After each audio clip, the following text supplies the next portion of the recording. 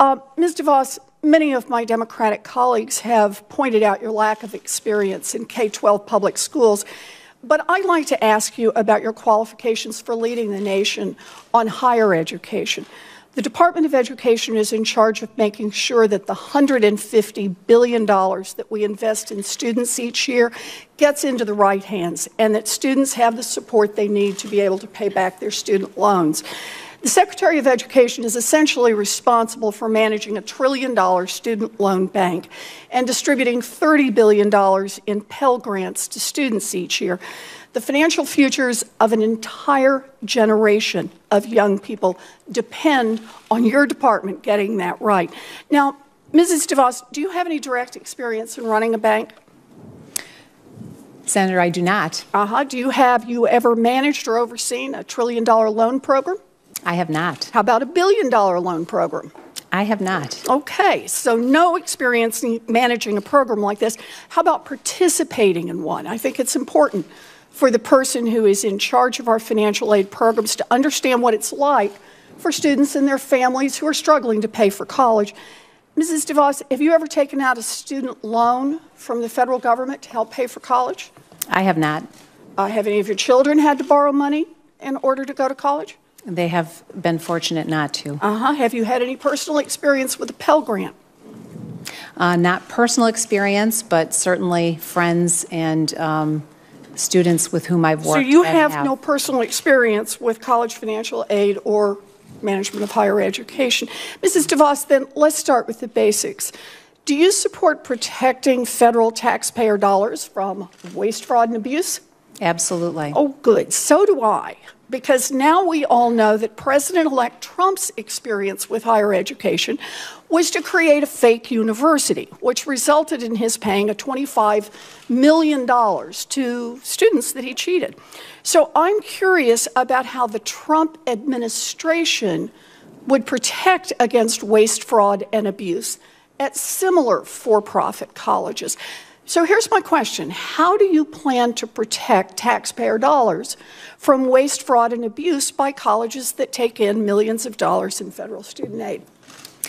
Senator, if confirmed, I will certainly be very vigilant. Yeah, I'm asking how. How are you going to do that? You said you're committed. The individuals with whom I work in the department will ensure that federal monies are used properly and appropriately, and I will look forward to working with you. So you're going to subcontract making sure that what happened with universities that cheat students doesn't happen anymore? No, I didn't say You're going to give that to someone else to do? I just want to know what your ideas are for making sure we don't have problems with waste, fraud, and abuse. I want to make sure we don't have problems with that as well. And if confirmed, I will work diligently to ensure that we are addressing any of those issues. Well, let me make a suggestion on this. It actually turns out that there are a whole group of rules that are already written and are there, and all you have to do is enforce them. So what I want to know is, will you commit to enforcing these rules to ensure that no career college receives federal funds unless they can prove that they are actually preparing their students for gainful employment and not cheating them? Senator, I will commit to ensuring that institutions which receive federal funds are actually serving their students well. And so you will enforce the gainful employment rule to make sure that these career colleges are not cheating students? We will certainly review that rule. You'll review it? You will not commit to enforce it? And see that it is actually achieving what the intentions are. I don't understand about reviewing it. We talked about this in my office. There are already rules in place to stop waste, fraud, and abuse, and I don't understand how you cannot be sure about enforcing them. You know, swindlers and crooks are out there doing backflips when they hear an answer like this. If confirmed, you will be the cop on the beat, and if you can't commit to use the tools that are already available to you in the Department of Education, then I don't see how you can be the Secretary of Education. How much information do you have about the finances of the president-elect, his family, or Trump-related organizations? I don't have any of that information, Senator. So I take it that you won't have any way of knowing, when asked by the President to take official action in your capacity as Secretary, how those actions might affect his personal financial situation.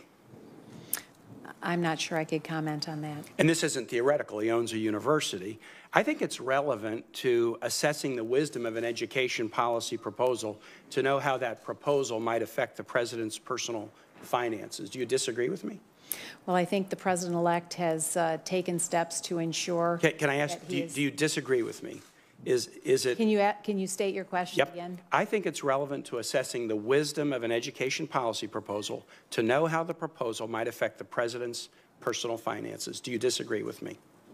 I don't disagree with you. Okay, thank you. The nation deserves a Secretary of Education who's a champion of kids, parents, state and local control, and outcomes. And I also think the nation deserves a Secretary who's a champion of public education. In a 2015 speech on education, you were pretty blunt, quote, "Government really sucks."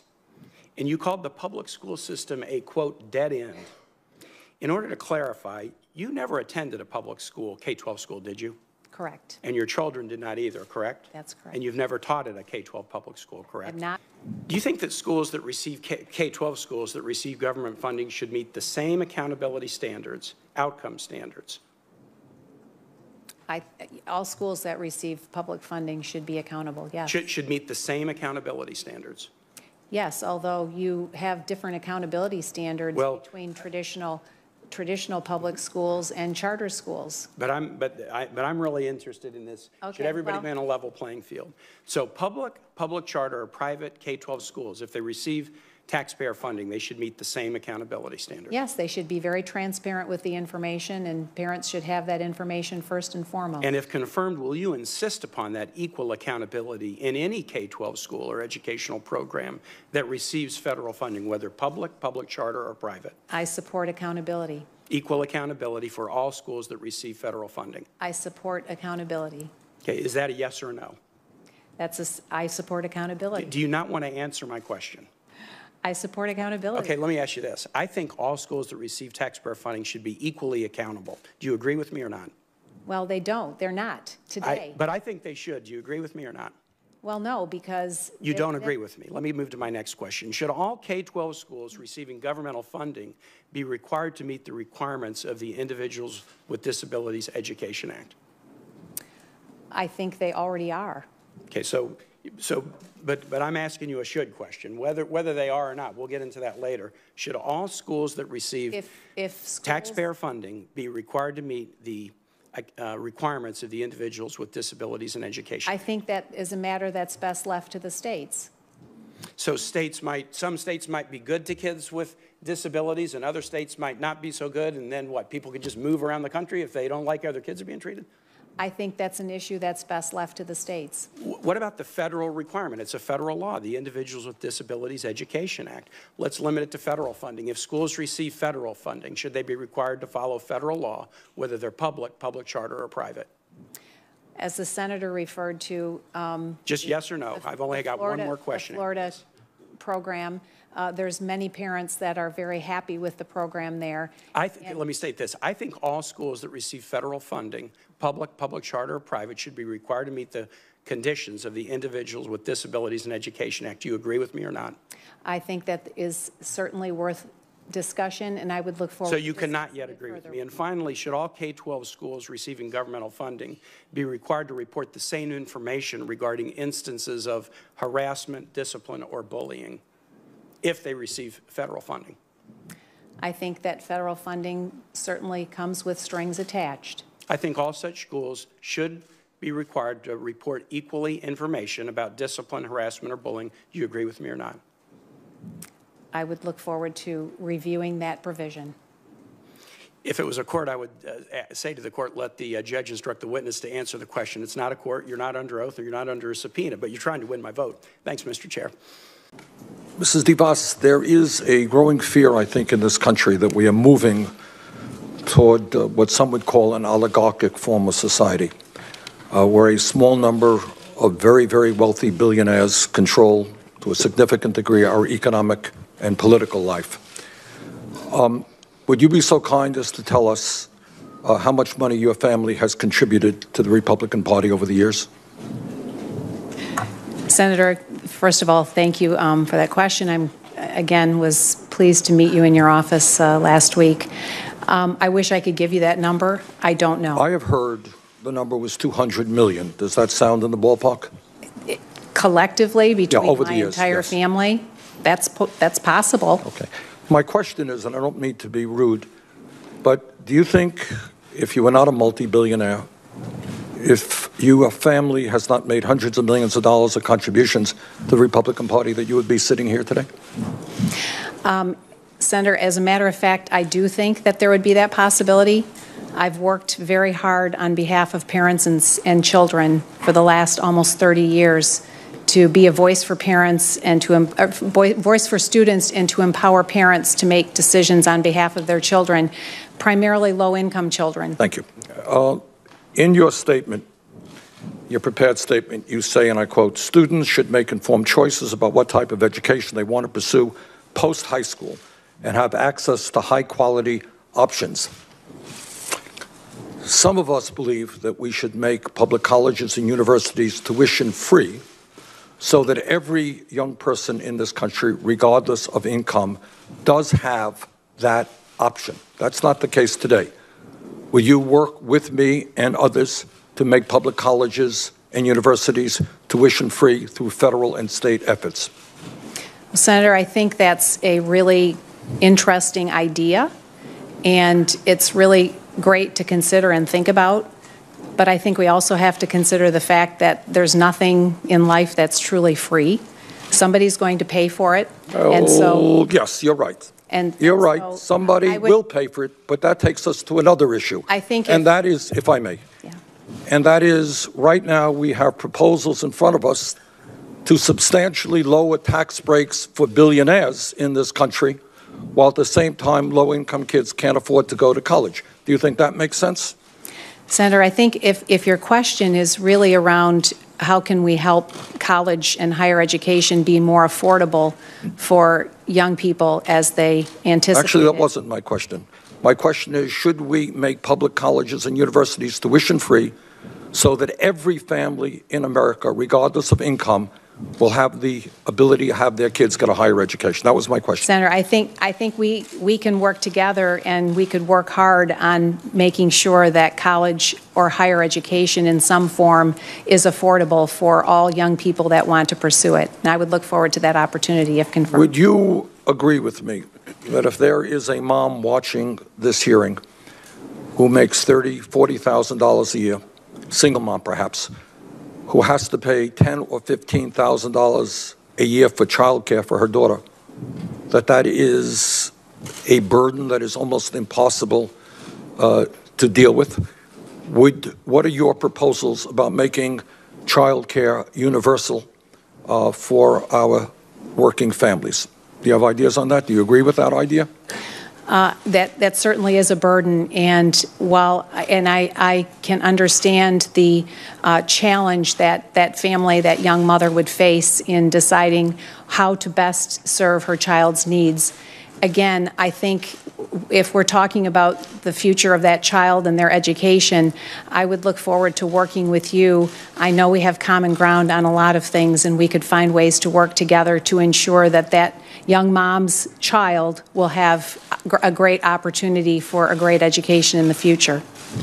There are countries around the world which do provide universal, very inexpensive or free childcare. Would you work with me in moving our government in that direction? Senator, again, I feel very strongly about the importance of young families having an opportunity for good child care for their children. I'm not sure that But it's not a question of an opportunity. It's a question of being able to, very often my Republican friends talk about opportunity. But it's not a question of opportunity. It's a question of being able to afford it. How do we help somebody who's making $8 or $9 an hour at a time when we can't raise the minimum wage here because of Republican opposition? How do we make sure that those moms can get quality child care that they can afford? Well, I would look forward to helping that mom get a quality education for their child or their children so that they could look forward to a bright and hopeful future. side of grade level. And this brings me to the issue of proficiency, which the Senator cited, versus growth. And I would like your views on the relative advantage of measuring, doing assessments and using them to measure proficiency or to measure growth. Thank you, Senator, for that question. I think if I'm understanding your question correctly around proficiency, I would also correlate it to competency and mastery, so that each student is measured according to the advancement that they're making in each subject area. Well, that's growth.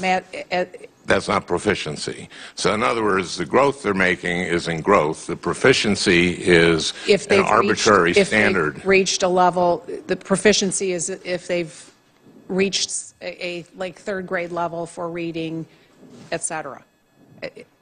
No, I'm talking about the debate between proficiency and growth. Yes. And what your thoughts are on them. Well, I was just asking to clarify then. Well, this is a subject that has been debated in the education community for years. And I've advocated growth as the chairman, and every member of this committee knows, because with proficiency, teachers ignore the kids at the top who are not going to fall below proficiency, and they ignore the kid at the bottom who, no matter what they do, will never get to proficiency. So I've been an advocate of growth. But it surprises me that you don't know this issue. And, Mr. Chairman, I think this is a good reason for us to have more questions, because this is a very important subject, education, our kids' education. And I think we're selling our kids short by not being able to have a debate on it. Well, in terms of throwing numbers around, you said that student debt has increased by 1,000% since 980% in 8 years. I'm sorry? 980%. That's just not so. It's increased 118% in the past 8 years. Well, so I'm just asking, if you're challenging my figures, I would ask that you get your figures straight about education policy, and that's why we want more questions, because we want to know if this person that we are entrusting or may entrust to be the Secretary of Education, if she has the breadth and depth of knowledge that we would expect from someone who has that important important job. And I was kind of surprised, well, I'm not that surprised, that you did not know this issue. Mrs. DeVos, your family has a long history of supporting anti-LGBT causes, including donating millions of dollars to groups that push conversion therapy, the practice of trying to change someone's sexual orientation or gender identity. For example, you and your family have given over $10 million to Focus on the Family, an organization that currently states on its website that, quote, homosexual strugglers can and do change their sexual behavior and identity. Mrs. DeVos, conversion therapy has been widely discredited and rejected for decades by every mainstream medical and mental health organization as neither medically nor ethically appropriate. It has been shown to lead to depression, anxiety, drug use, homelessness, and suicide, particularly in LGBT youth. In fact, many of the leaders and founders of conversion therapy, including both religious ministries and mental health professionals, have not only publicly renounced it, but have issued formal apologies for their work and how harmful it has been to the individuals involved. Mr. Chairman, I would ask that this be included in the record. It will be.